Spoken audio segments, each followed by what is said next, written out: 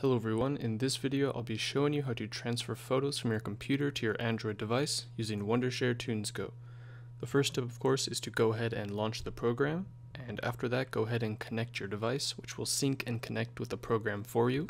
After that go ahead and click on the Photos tab, which will load up all of the photos on your device.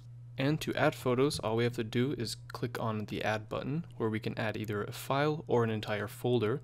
So I'll click on Add File, and I'll go ahead and navigate and select a few files that I want to add onto my device and click on Open, and it's then going to go through and quickly add all of the photos you've selected.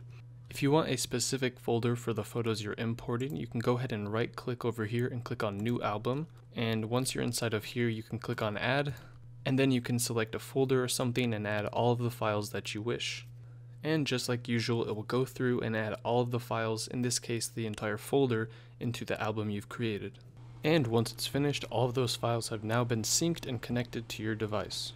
And another method you can also use is to simply drag and drop files from your Windows Explorer or Finder window into TunesGo, and that will copy and sync them in the same manner.